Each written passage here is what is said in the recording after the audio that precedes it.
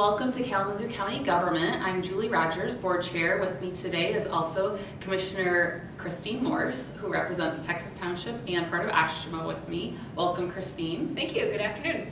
On April 16 at the Committee of the Whole, we have a few things on our agenda. We will be continuing with community mental health interviews. It's one of our advisory boards that helps us get citizen input on various mental health and substance use disorder things. We did start 2 weeks ago with those interviews, and we will continue with them next week.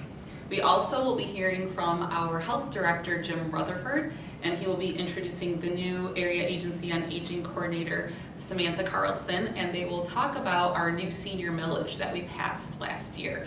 They'll be giving an update. I understand that there's an RFP that they've put out, and we'll be talking more about the details of what exactly that funding will be going towards. Commissioner Morse, do you want to talk a little bit about the Texas Township flooding presentation? I'd be happy to. So I am pleased that Texas Township representatives will be joining us on April 16th to provide a presentation on the current impacts of the flooding crisis that is going on out there. So we have the latest information, and we can think about maybe some planning down the road for how we can help those residents to avoid this happening again in the future. We will also be offering up a resolution for consideration by the Board of Commissioners that will outline the current situation that Texas Township is facing, as well as ways that Kalamazoo County will help the situation going forward. Thank you, Christine.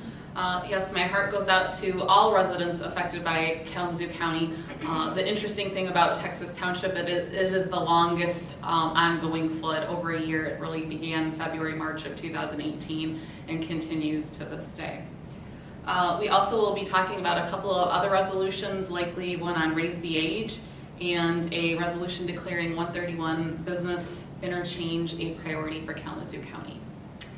7 o'clock meeting, we also have quite a full agenda. You can look on our website at calcounty.com to find out more. But one of the things we'll be discussing is a proclamation declaring April as Child Abuse Prevention Month.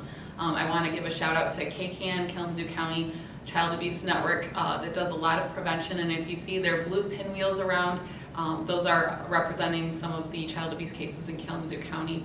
They're changing a little bit differently this year. They're not doing the ribbon campaign that they did outside the Radisson for many years. So if you see pinwheels around town, that's similar to the ribbon campaign that we've had in the past. Thank you.